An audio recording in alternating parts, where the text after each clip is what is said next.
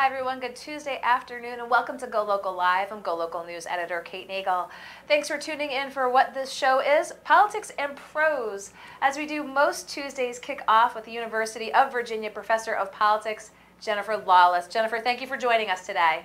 Happy to join you. Well, we missed you last week out on your West Coast swing working on a textbook for academia, but now that we've got you back in the fold for some media opportunities, obviously, all impeachment talk all the time. So let's go back a little bit since we had the misfortune of missing you last week. But let's talk a little bit about the phone call, where things currently stand. Let's talk a little bit about that memo released by the White House for the transcript, the memo of the transcript between President Donald Trump and Ukrainian President Volodymyr Zelensky, and what was and what wasn't in that memo, and then we'll take it from there. Well, I think there are a couple of things that are worth repeating. The first is that there's no such thing as a transcript. So even though we talk about it as a transcript, what it basically is a bunch of different people on the phone who are writing down and trying to get as close to verbatim as they can what's being said on these phone calls. And so there's no question that the White House at some point will start saying that this is inaccurate. But we should keep in mind that they then chose to release this. And I think what the Trump administration hoped to do was what they've generally done for all of these other issues, which is to put the news out there so that they're the ones putting it forward so that it looks like nothing is wrong. Unfortunately for the White House, what they did was they released the records of a phone call that made it clear that Donald Trump really did, although he didn't use the words quid pro quo, offer a quid pro quo for Ukrainian aid. He wanted the Ukrainian president to see what he could do about investigating Joe Biden and Joe Biden's son, Hunter Biden's affiliation with this Ukrainian company. And so, I think that the White House assumed that this would be something that the American people wouldn't really understand, or they would view it the way that they viewed the Mueller report, and it just wouldn't matter that much. I don't think they were aware of the fact that the words themselves and the words that the White House put out there as accurate are an impeachable offense. Let's talk a little bit about that. As you said, the White House not anticipating that the public would think there was really a there. Now, I'm sure you saw sort of across the spectrum, especially politically, it turned into a bit of a Rorschach test. You had on one hand Democrats, again, looking at it and saying there's clearly something there pertaining to the president's ask of the Ukrainian president. But on the other hand, you saw a number of Republicans try to say there was nothing there at all. I mean, how could people have two such wildly differing views as to what was contained in this memo? So honestly, I'm looking at the news and I assess what's gone on the last few days and the last week, and I just don't know what the hell is happening. Because this is one of these examples where I don't think there's much that's up for debate or discussion. You have an actual set of things that the president said in a telephone call that the White House acknowledges the president said. The Republicans can tie themselves in knots and pretzels and in any which way they want, but the reality is that this is what was offered, and it's hard to imagine any scenario whereby they would stand there and say that if a Democratic president said this, it would not be problematic. This is just something that the United States government does not do. We do not investigate our political opponents. We do not, certainly as a sitting president of the United States, ask for foreign influence in figuring out how to win the next election.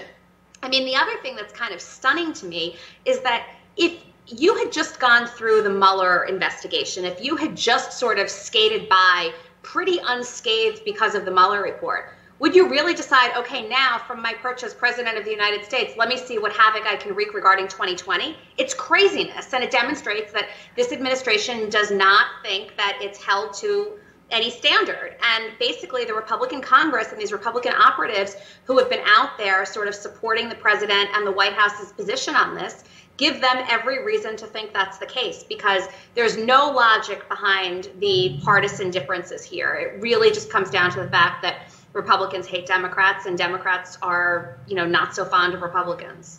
So let's talk a little bit about the whistleblower. Of course, today, President Trump tweeting that he wants to interview the whistleblower. Let's talk a little bit how we got to where we are. Well, first of all, there's a federal statute that says the president cannot even know who the whistleblower is, let alone interview the whistleblower. I don't think that the president or the White House understand that these protections are in place as a form of checks and balances and separation of powers.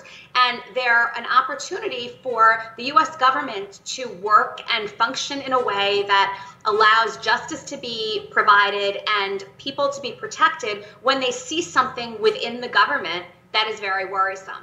And the fact that Donald Trump wants to meet this whistleblower eye to eye suggests that he does not believe in these checks and balances. The fact that he thinks that Adam Schiff, who is the chair of the House Intelligence Committee, is committing treason demonstrates that he does not support separation of powers. And these are all just, I think, the latest examples of what has become a pretty substantial portfolio of this president not really caring that much about how our legal system operates or the rule of law. And here, an actual life is involved and a life is in danger because we've also got very, very heightened partisanship in this country. And we have terrible gun laws. And we have a president that's retweeting things about the Civil War and accusing people of treason. And, you know, he's the one that will ultimately have blood on his hands. Let's talk a little bit. You alluded to the issue with Rep. Schiff. And what the president said, it boiled down to what Schiff had said during some testimony, reading what he said was a parody of the phone call and not making it clear to the American public. Let's just talk about that, treason aside itself. Was that problematic? Should have been made clear? Does the president have a point? Or is, obviously, is the treason argument perhaps a little bit far-fetched? So a few reactions. First of all, if Adam Schiff would have said nothing that was at all satirical, the president would still have been accusing him of treason because he doesn't think that he did anything wrong or that he should be part of this impeachment inquiry. Secondly, no, Adam Schiff's strategy is not one that I would have pursued had I been, you know, the chair of the House Intelligence Committee. But in the broad scheme of things, it's not that bad, and it was pretty clear to anybody listening that it was a parody. And third, are we really going to hold all of our elected officials to the exact words that they use? Because I can count, not on one hand, maybe on one hand in a matter of an hour, how many tweets the president sends out regularly that he says are meant to be tongue-in-cheek or satirical or not to be taken literally. And so I just think you can't have your cake and eat it too. You can't say that you like psychology when it works for you and not against you. We all know what was going on, and this is just, I think, the latest political ploy that the White House is trying to push out. But, you know, I think that threatening a whistleblower is far more egregious than, you know, a pretty plausible yet parody account of what the president said on that phone call. And let's talk about former Vice President, now presidential candidate Joe Biden, and of course what we've heard and what we haven't heard from him, and what we do need to hear from him as it pertains to his involvement in his son's and the Ukraine and business and political dealings there. Do you think what we've heard from Joe Biden to date has sufficed? Well, you know, a poll just came out today which indicates that it seems like this could ultimately help Joe Biden. So if he is considering political calculations here, he might wind up speaking a little bit more about it. I think it makes sense that he was saying little for a few reasons. The first is, as far as the allegations against him were concerned, not only is there no evidence, there's actually clear evidence that he did nothing wrong, right? Now, there are ethical questions here, but that just suggests that we probably need better laws and better ethical standards and regulations on the books. As far as what is on the books, like, there were no compromises, at least in terms of the vice president's role. The second thing is, I think he wants to wait and watch this White House completely crumble. Right? Like, why should he get involved? Why should he dignify it with a response? Why should he defend his behavior? He should just simply say, this is craziness. And the way that we're watching this unravel demonstrates that this president is willing to do anything he can to, you know, quell the threat that he views as Joe Biden. Strategically, it's getting to the point now, because an impeachment inquiry has been opened, that it will probably behoove the vice president to, you know, provide a little bit more information. The other thing that I should note is, even if Hunter Biden's activities were legal, you know, I think this opens a broader discussion about what kinds of standards presidents are going to hold for themselves, what kinds of standards elected officials are going to impress upon their families, what kinds of ethical sort of latitude we give to people, because it shouldn't have happened. But there's a difference between it shouldn't have happened and, the behavior that the White House engaged in. So that's a false equivalence. So let's talk a little bit about the process right now. Here we are. Moving forward, obviously a protracted time frame looking at articles of impeachment. What are we looking at in terms of time frame? I mean, the Democrats are saying things like they would like to have this wrapped up by Thanksgiving, and I just don't see how that happens. Now, it's possible if it really does turn out to be that this one incident is the basis of impeachment. If that's the case, and if neither Giuliani nor Pompeo invoke executive privilege and refuse to comply with these subpoenas, then I guess if the articles of impeachment would be so narrowly constructed as to relate only to the Ukraine, it's possible that this could be signed, sealed, and delivered by Thanksgiving. My bet is that it's going to take a little bit longer. It might take a little bit longer because over the course of the last week, we've seen more and more examples of what might be questionable behavior. And it seems like every time Donald Trump doubles down on the fact that he did nothing wrong, he suggests that maybe there was yet one more thing he did wrong.